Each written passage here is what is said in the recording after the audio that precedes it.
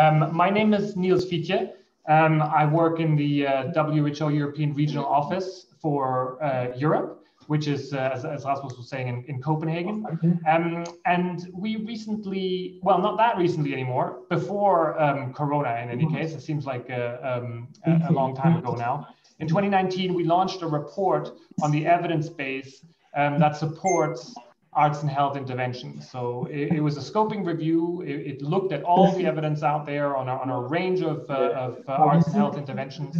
And it showed WHO, and I think a lot of other people who might have been a little bit skeptical, that there is a huge amount of evidence base out there for lots of arts and health interventions. Now, that's not to say every single arts and health intervention is effective. And in fact, there are many that lack very good evidence, but there are certainly many as well that have very strong evidence behind them. And here at WHO, we are now in the process of taking one of those interventions. It's singing for mothers with postnatal depression. We're in the process of taking one of these interventions and rolling it out in 2 countries, in Denmark and in Romania, to learn from the process of how do you actually implement these interventions. In Denmark, there is already an infrastructure for arts and health in the central Denmark region where we're working. There's a very good base and a very good buy-in by both the medical systems and the populations, the people who will be using it. But in Romania, it's still a relatively new concept. And in the city of Cluj, where we'll be running the intervention, I think we've got a lot to learn about how do you bring this type of intervention into the healthcare system. So I won't spend a lot more time. Just to say that I'm always very pleased to see the enthusiasm for these kinds of activities. I'm really interested to hear about the case stories that are going to be presented today. Mental health is an area where arts and health kind of was pioneered in many ways. It's kind of the ground zero for arts and health interventions. Some of the best evidence for health interventions comes from the mental health field. So I'm really looking forward to the presentations. Very, very glad to be here. Very glad to see all the people who've joined with the enthusiasm for arts and health. If it's the first time that you're hearing about this, I do recommend that you have a look at the report that we published. It's a rather long report, but there's also a summary which you can download, and it's available on our WHO Euro website, and it's called "What is the Evidence on the Role of Arts in Improving Health and Well-being?" And I'll copy a link to the report in the chat. So that's it from me. Thanks again for the invitation, and very much looking forward to listening into the rest of the webinar. Over to you, Rasmus. Thank you, Niels. Thank you. It is true that this report has a lot of great cases. I have to turn off the microphone here, and I can recommend all of you to look into it. It's not only mental health; it's all kinds of things that we face as human beings that art can help with. So look into that report that you will post it. There we go. We have the link to that report. It came in November 2019, and then we've been trying here in 2020 to tell the good story. So thank you, Niels, and thank you for then holding the torch up for arts and health. Then I would like to invite David Cutler from the Bering Foundation. He's the director at the Bering Foundation, and I found some comments you had made on some first impressions on arts and mental health activity in the UK, where you list some 10 different issues facing this, that it's complex and hybrid, and if you're working in this field, it feels like a vocation. I'm sure Anne-Marie and Kazi can tell about that, that it's very low profile, etc. So, but David, tell us, why is the Bering Foundation focusing on arts and mental health? I know you have 3 different strands, but why have you dived into this area? Thanks very much. Delighted to be with you. I think any webinar where I've remembered to unmute is already a triumph. So I'm sitting quietly delighted with myself. the Bering Foundation, the short answer to your question is that we think that, and it's an important answer, I think, is that we're a human rights funder. And we believe that creativity and culture is a human right. So we do accept, as Niels has just outlined very brilliantly, that there's other benefits for participation in creativity. But fundamentally for us, it's about the right to be creative. I read the WHO report a couple of years ago with great interest. And I think an important issue for us is that our new fund is about creativity with people, including children and young people, with mental health problems.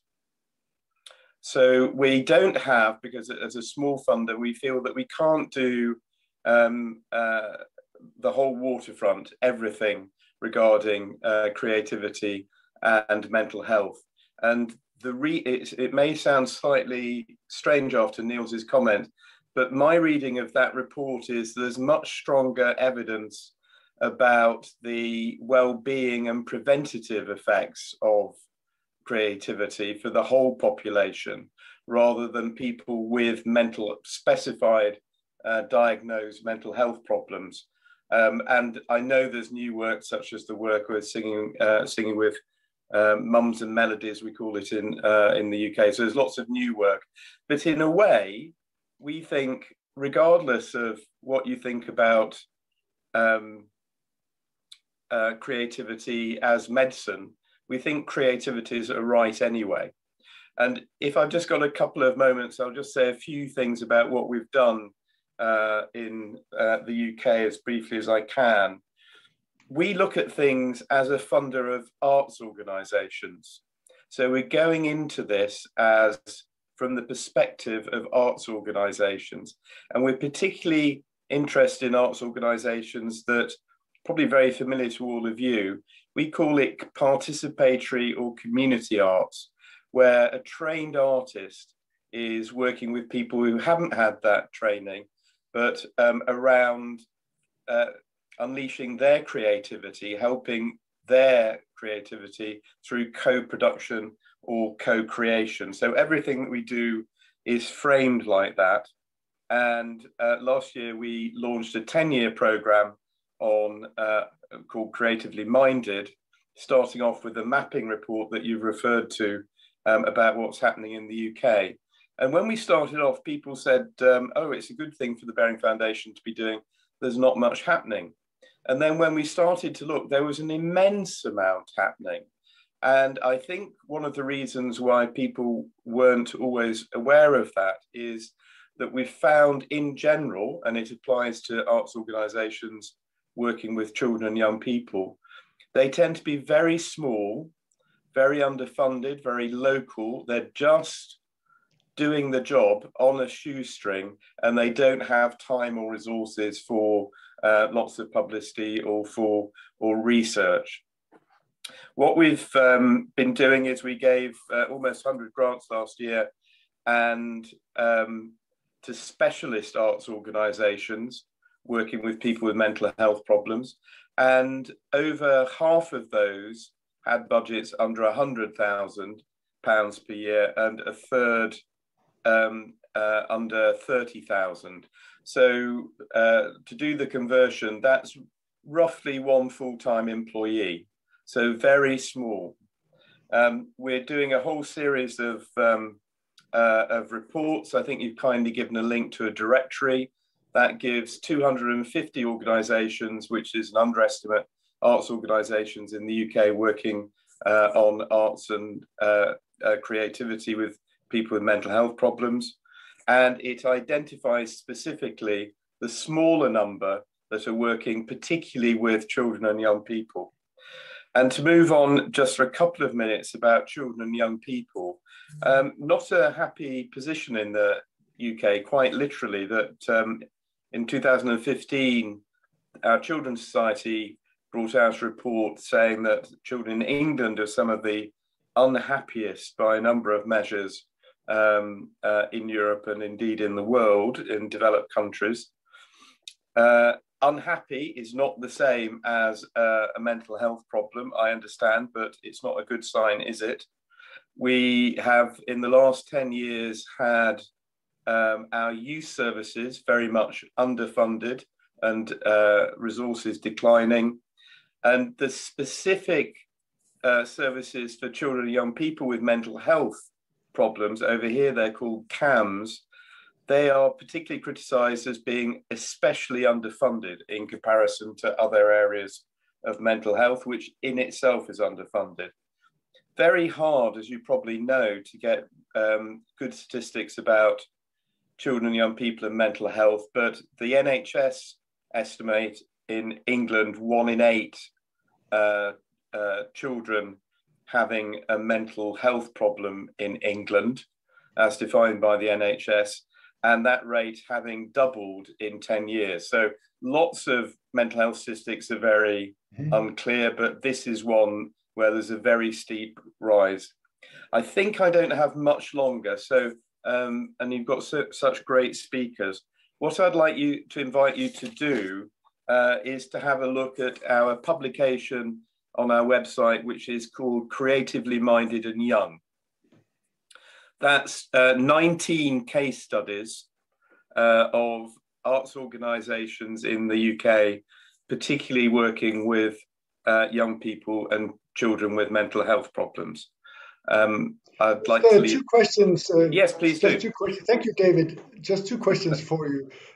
One is, did I hear you said that it's more the general public that can benefit from the arts and creativity on health in general and on mental health. So it's more like a vitamin pill rather than it should be seen as a medication for an illness. Obviously, I'm going to defer to Niels as the expert. I think those studies have very good evidence about the general effects on the population and well-being. And it's really strong evidence that participation in culture and also personal creativity is good for your well-being and for your general mental health. You also mentioned in your comments to the mapping, you also mentioned that research is lacking. You said statistics before, but it's also a matter of finding causality and making sure that you have some evidence on that it works. So please listen to Niels, who's the expert.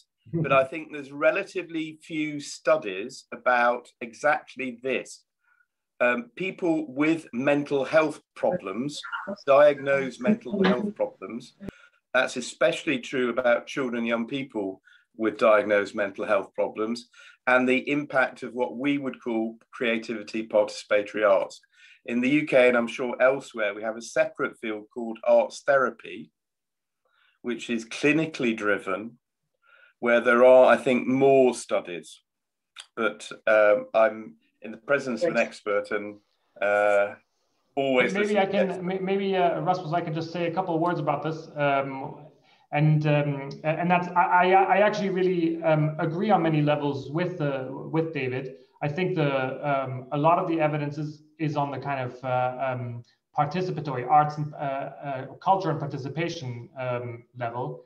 But I guess where I would hone in on, and where a lot of the focus of our work is that there are definitely a handful of studies, some of which are, interventions, some of which are in the mental health field, like the Melody for Moms one that David were talking about, that don't just have good evidence behind them, but that are also being tested at scale. So this is the other kind of interesting question. Not just is there clinical evidence, is there what some might call hard evidence from RCTs, etc. Is that available? And there are certainly some interventions for mental health challenges like postnatal depression where the evidence is there. But we're also beginning to see evidence that these types of interventions can be rolled out at scale across countries to many people, not just in kind of small scale communities. So that side of things is definitely a growing field. But and we will continuously post. Sorry, Niels. We will continuously post these reports and studies in the network that we have, and especially in the group around arts and mental health. if you go to thisiscbnet.com, here we have lots of groups on different topics and one on arts and health. So thank you, David, for explaining what you're doing with the Bearing Foundation and in the UK. And now we're going to do like a Google Earth, when you suddenly type in and you suddenly travel around the world. We're going to go to Maui, Hawaii, the state of Hawaii. It's the 50th state in the US, with covering some 200 islands, I believe, with a group of some main islands. One of them is Maui, and there we have Anne-Marie Forsyth, and you are the executive director of the HUI, as you usually call it, the HUI Visual Arts Center. And you caught our attention because we read an article about how you've been helping kids in shelters with an art intervention. So Anne-Marie, welcome to the Zoom, and maybe you could just tell us a bit about what the HUI is doing, what is the Visual Arts Center, the HUI, and also so what kind of intervention was it? Okay, aloha again, and thank you so much for having me this evening here, your morning. Hui No'e'el is the full name of our organization, and it means people coming together for a common purpose. And we are a community arts organization, and we offer core art classes, visual art classes, as well as our outreach programs. So what you mentioned, Rasmus, specifically is during this last year of the COVID period, we have partnered with many other organizations, and one being our homeless shelters here on the island of Maui. And what we have done was create a virtual program and bringing art kits and activities to the children in the homeless shelters, and bringing joy and life to them. We've been really isolated. The children, especially, schools have been shut down for over a year now. They're just starting to slowly open up again. So there's been very little interaction between children and in the schools. So we really felt it was important that we were able to engage with them, knowing how important the arts are for everyone's mental health, but specifically those who are most in need, and those being those children in the homeless shelters. But we do also reach children in our public school systems, foster care children as well, but it's all offered free. We're a nonprofit, so of course our programming depends on funding that we can raise and the grants that we can write. But it's been really so rewarding to be working with these other organizations, and we've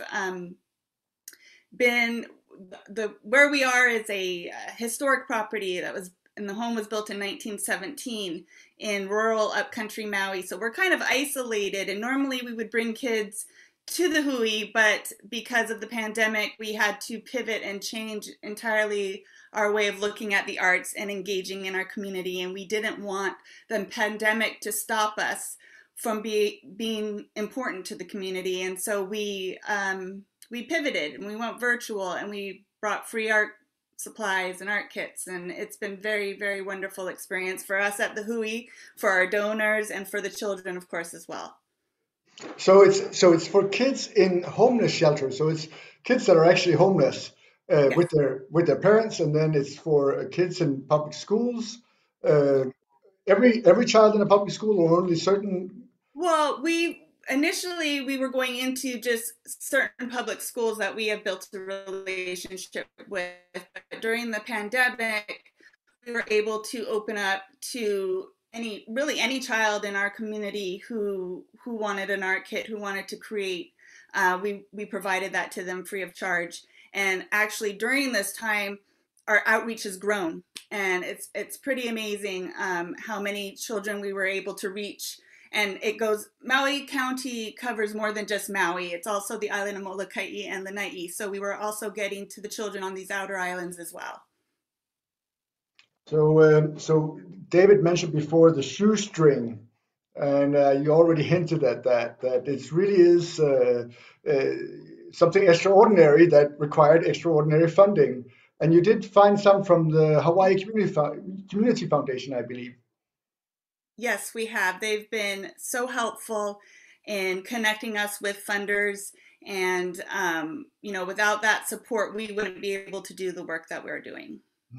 So, but you're saying, so it's actually a kit that you send to them, so they actually receive something that's tangible in the mail Yeah. or somehow, and then, but we will deliver it to them. We'll deliver it to them. We did have just a general drive-through that they could come up and pick up art kits, but for the homeless shelter, for instance, we do weekly deliveries to them with art activities, and in that is a lesson. And then it's also an online program, right? Yes, and so there's an online program, so they could have a facilitator, a program coordinator, or a class teacher that could be with them, or they could be doing it with their mom and dad, or by themselves, because they can follow virtually online. And within that, we teach. We say STEAM. A lot of people refer to it as STEM, but of course we stick the A in there for STEAM. And, we teach science, technology, mathematics, and through the arts. And so all of our lessons incorporate some sort of academic, component to it, or cultural, Hawaiian cultural art form that they learn as well. So we like to cross. It's not just creating something fun, which is lovely to do, but we like to put something a little bit behind it as well. So actually, also kids outside the outside Maui County and outside Hawaii will be able to eventually. Yes, I mean it could be internationally if people logged onto our website and participated, and it's again all free. And many of our projects that are virtual, if we don't have an actual kit to give, they're items that you can most likely find in your home. Maybe some tape or a old toilet paper roll or something like that we've created a project around. Excellent, thank you, Anne-Marie. You might want to type the website of the Hui in the chat so people can log on and see. Before I give the word to Kadri, or I should say mahalo, Anne-Marie. Hello. So before I give the word to Kadri, I just want to say we also have Ken Arnold with us. Ken Arnold is also someone who knows a lot about this issue, working with or for the Welcome Group, and also here in Copenhagen, working for the Medical Museum and the Copenhagen University. And Ken, I'll ask you to join us maybe after Kadri's presentation with some bright questions. And also Ken is also helping us setting up the next session that we'll have end of June, as I mentioned in the beginning. So good to see you here, Ken. I heard you had a few problems with your PC, but it seems like it's working now. Excellent. Kadri Hayas. So now we're moving from something that's very tangible and local to something that's quite digital. And you took away all the prejudice I had when we spoke on Friday about if it's digital, then it's usually packed in certain formats, and then you can't really be creative in those. But you actually made me believe otherwise. But Kadri, if you want to unmute and just tell us a little bit about your background and about Triumph Health that you've been working on for 5 years, I believe, so far. Hello, everyone. I'm very happy to be here. Yes, my name is Kadri, and actually by background, I'm a psychologist. And I do have a PhD in health psychology as well. But now for the past 5 years, we have been trying to take one step forward from those face-to-face visits, which you can do with psychologists, and scale psychological support a little bit. I actually have background in creative interventions myself, or I really very strongly believe in those. But what is again a little bit of a problem is to scale those interventions beyond local communities. These usually require a lot of funding. And if you combine this very underfunded area of mental health with arts and creativity, that is another similar underfunded area, then it's quite tough. But at the same time, those interventions are very important. What we have been doing at Triumph Health for the past 5 years is that we deliver psychological support to children through a game environment. So actually we provide this very playful experience to children because it's a very safe and intuitive environment for them. But what is very important here is that we only don't have those therapeutic dialogues in the solution. We very strongly encourage this exploratory behavior. It's very similar process to the creative kind of experiences and outputs as well, to really explore and learn more and be very like eager to see what comes out. So game environment also allows this to happen. And also we use in the game various creative solutions.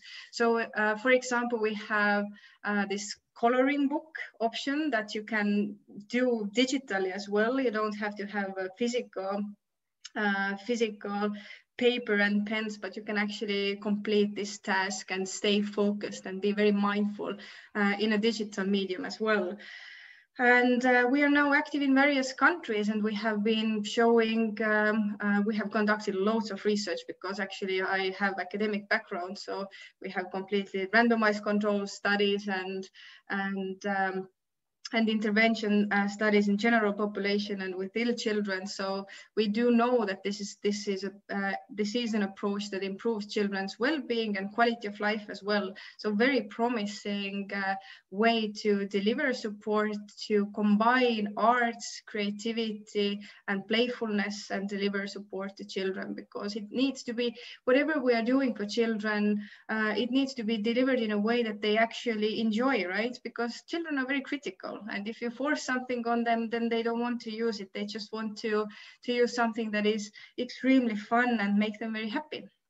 So game environment truly offers this opportunity for us. Isn't it also very language specific what you do? So for children, both how the language develops a lot in those years, and also you can't just give them something in English or let alone Estonian.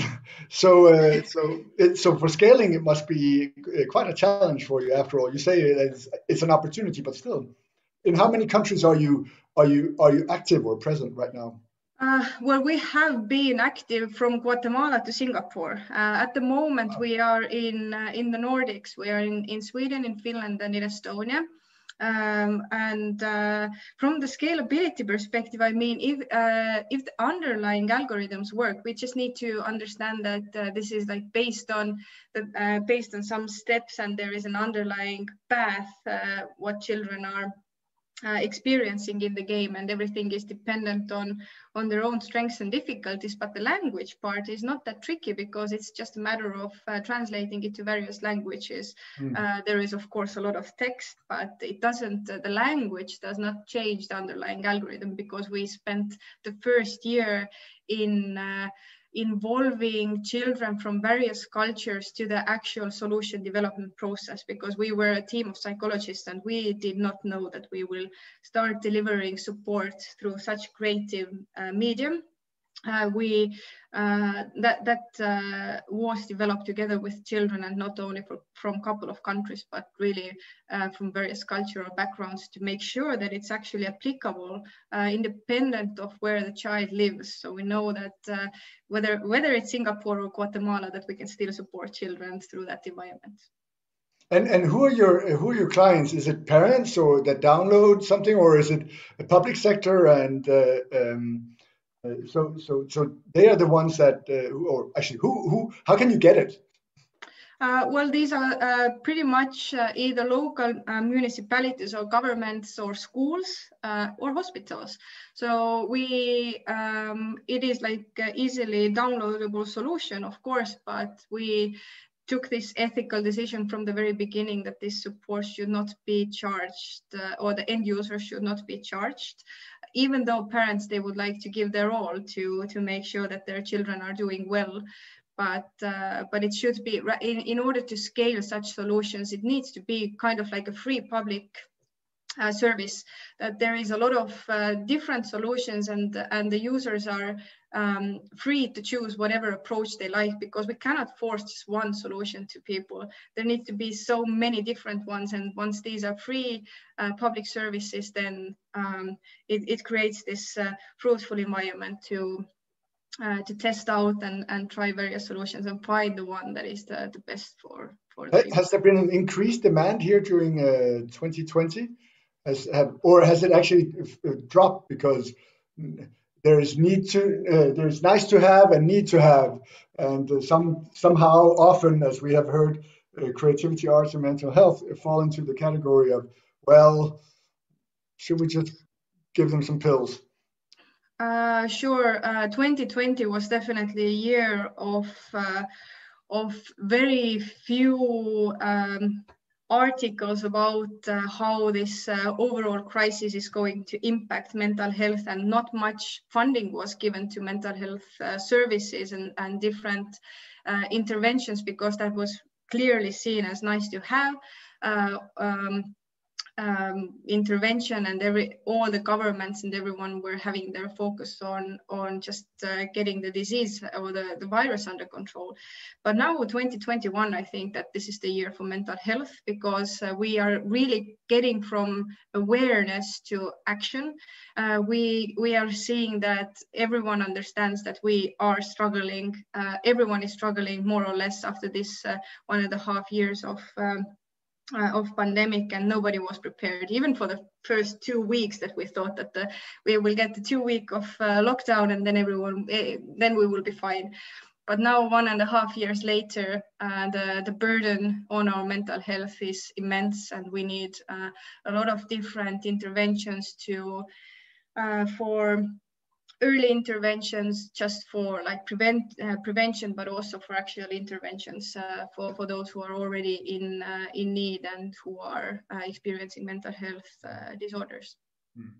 Aita, Kadri, I was made aware of Triumph Health and Kadri Haljas through our national partner of Estonia, Creative Estonia, and we have partners in some 80 countries. So we often ask around, and then we get some excellent contacts. Thanks, Kadri. And now, just to let you know, we have about 20 minutes left, and there's also the opportunity for you guys to ask questions. So if you have questions, please write them in the chat, and we will call you out. We still have 2 speakers, more or less, or not. We have 1 speaker left, but we also have Ken Arnold joining us. And maybe, Ken, we should let Peter Udengård from the municipality of Aarhus just quickly tell us what he's been doing. And then you can help me wrap it up at the end and point towards the future in this field. So, Peter Udengård, you are the chairman of the health committee in the city of Aarhus. And I know that we heard before Niels mentioned the region, the middle region in Denmark. It sounds almost like Middle Earth, so Region Mid has done a lot in this field of creativity, arts, and health. But also the city that's placed in Region Mid, Aarhus, the second biggest city of Denmark, have had this collaboration between the arts department and the arts committee and the health committee. But could you tell us a bit more about that? I see we have a PowerPoint coming up here. So Peter, the Zoom is yours. Thank you, and thank you for the invite. I think I would like to start to give some overall perspective, because actually the idea of using art and music in a context of mental health is actually very old. If you look at the classical Indian tradition with raga music that dates 5,000 years back, the raga music it was a way of using music to stimulate the mental health of the target of the music. So the idea is new, but the new thing is, if you look in the last decade, is how it is rising on the political agenda. And if I should put some words on why it's rising on a political agenda, you can put it like,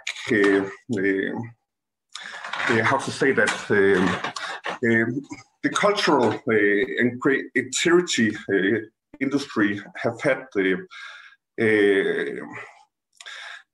problem of legitimize public expenditure in regard of why should the public use public spending on creativity, culture, and arts, etc.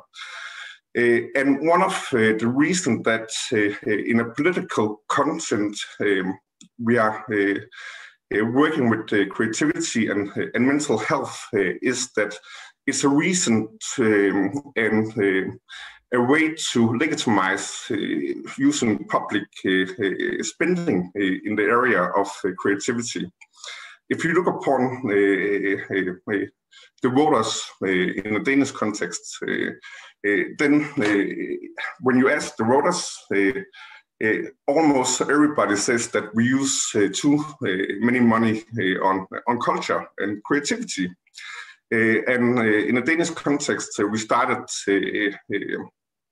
surveying voters' agendas back in 1972, and the two areas within public spending that is the most unpopular since 1972 is the cultural area and then the defense department.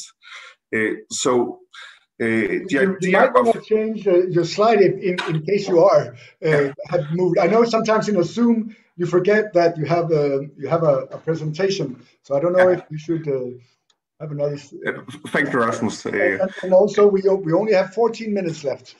Sorry. I'm a politician, so I'm used to just talk. But I will try to keep it briefly. But the idea of using culture in a health setting is a way of legitimizing public spending in the area of culture. And that was one of the political logics behind making a culture and health plan in Aarhus. The other idea was that when the cultural institutions and area by themselves started working with this agenda, then in a public setting, we can see that it's actually a really efficient way of working with healthcare and mental healthcare. The idea of using culture as a way of making positive communities had a quite great impact on mental healthcare, both in the setting of the elder area, but also among youngsters, children with autism, lonely children, and citizens with mental vulnerability. So we're trying. So can you say, do you have a greater impact, or are you spending less money, which would probably be nice for a city? But what have been some of has the impact been? Have you been able to already measure some of the impact of this this policy? No, we haven't been able to measure the impact yet. But we are evaluating some of the initiative on the way. But one of the idea behind the plan was also to try new methods and new ways to work in the crossover area between children, young people, and mental health.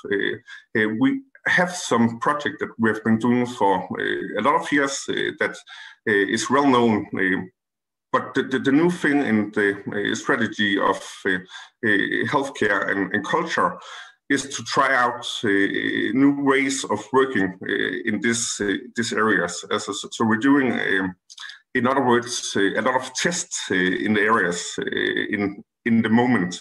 And the idea is to continue working with the projects that we can see have an impact in the target groups and help increase self-esteem and develop the target groups capacities, etc. So, but we're doing a lot of different projects. We have a project with the Symphonic Orchestra in Aarhus, where we both have families with children investigating music and using that as a way to both making bridging between the children and making new friendships across ages, but also making a stronger community between the parents of the children and the school, etc. Then we had an extraordinary committee meeting about challenges and also what we learned during the Corona lockdown. And we also invited citizens and experts, etc. And the main point and conclusion of the discussion was that the goal of the strategy when we are going to open up again is to restart communities and interaction between the target groups. The best way to do that is use culture and leisure activities strategically, because it's a way to making strong communities and bringing people together. So it's interest-based, and that's a whole other way of working with mental health and loneliness, etc., than you do in, for example, a school setting where you're forced to be. Have you, Peter? Do you know of other cities? Have you been able to benchmark or connect with, or other cities in Denmark or in Europe or elsewhere in the world where they also have these kind of policies, or has it been a bit you on your own, the city of Aarhus, been trying out these things? I think that there is other countries and also other cities that work with this agenda, and they do it in different settings. Some work with a cultural and healthcare policy, as we do in Aarhus, and other is more project-based. I think it's in Kolding, they work with culture and stress release for employees in Kolding, the municipality of Kolding. So it's an agenda that is rising, but not all have a whole framework for how to work with it yet. Great, thank you, Peter. And I know that you're a confirmed jazz musician also, so maybe that's also how you can both improvise and get your thoughts from these council meetings. Now we only have a bit around 7-8 minutes left, and I would like Ken Arnold to help me with. There's not a lot of questions in the chat. So maybe, Ken, you can just briefly explain your background, and then if you have some questions for any of the speakers today. I know some of Niels had to leave, unfortunately, but the rest are there. And also, if you guys, any of the participants in this webinar have any questions, write them in the chat, and we'll select the best ones. So Ken, the Zoom is yours now. Great. Thanks so much. Wonderful to be here with you all. thanks for all of those inspiring talks.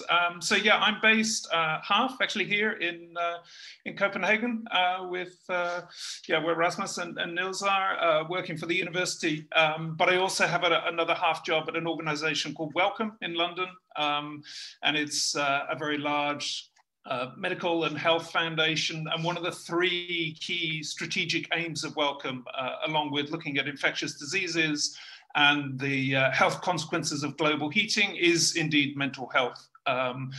And Wellcome is also a cultural organization, so which is why we're interested in all the fantastic projects that have been shared this morning.